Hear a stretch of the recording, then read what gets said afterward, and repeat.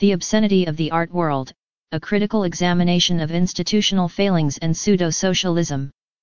The art world, often seen as a sanctuary for creativity and cultural expression, has increasingly become synonymous with opulence, exclusivity, and excess. This transformation, driven by the commodification of art and its entanglement with extreme wealth, highlights the glaring economic and social disparities within society. However, the obscenity of the art world extends beyond mere extravagance. It is deeply entrenched in institutional failings and the pseudo-socialism of politically correct regimes that tokenize identity to wield selfing political influence. At the heart of this obscenity is the astronomical price tags attached to contemporary artworks. Pieces by renowned artists regularly fetch tens or even hundreds of millions of dollars at auction, reflecting the speculative nature of art as an investment. This commodification reduces art to a mere asset, a status symbol for the ultra-rich, rather than a medium of genuine cultural or emotional value. The art market, driven by profit rather than passion, operates on the whims of wealthy collectors and investors, often sidelining artistic merit. High-profile art fairs and auctions exemplify this phenomenon, where the focus is less on the art itself and more on the spectacle of wealth. These events are exclusive affairs, attended by a select few who can afford the entry fee, both financially and socially. The works on display often serve as trophies for the elite, reinforcing their social status while alienating the majority. The emphasis on luxury and exclusivity creates a culture of inaccessibility, where art becomes a privilege of the rich rather than a shared cultural heritage. Institutional aspects further perpetuate this perverse system. Major art institutions, including museums and galleries, often cater to wealthy patrons and corporate sponsors whose donations and investments influence the curation and acquisition processes. This patronage system can lead to a biased representation of art that prioritizes financial contributions over artistic diversity and inclusivity.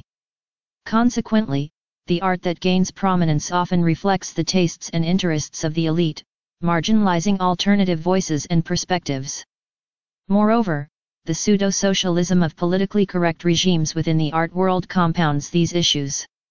Institutions may engage in tokenistic practices, superficially embracing diversity and inclusion to appear progressive while continuing to operate within the same exclusive and profit-driven framework. This tokenism often involves highlighting artists from marginalized backgrounds in a performative manner, using their identities to bolster the institution's image without addressing underlying structural inequalities.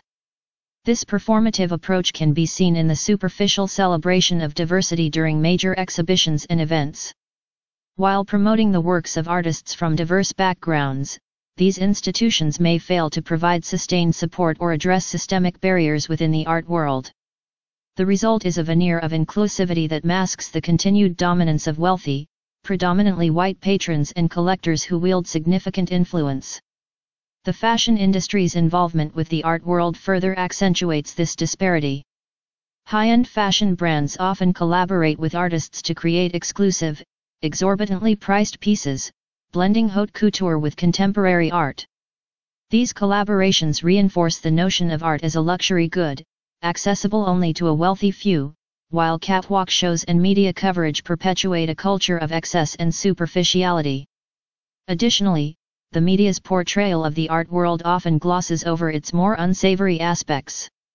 Coverage tends to focus on record-breaking sales, glamorous events, and celebrity collectors, contributing to a narrative that glorifies wealth and exclusivity. This narrative obscures the art world's complicity in perpetuating inequality and detracts from the broader cultural and social significance of art. In conclusion, the obscenity of the art world lies in its stark contrast between opulence and deprivation, its commodification of creativity, and its detachment from the realities of most people's lives. Institutional failings and the pseudo-socialism of politically correct regimes further exacerbate these issues, tokenizing identity for selfing political influence while failing to address systemic inequalities. To rectify these problems, there must be a concerted effort to democratize art, making it accessible and meaningful to all rather than a privileged few. Only then can the true value of art, as a universal medium of human expression and connection, be realized.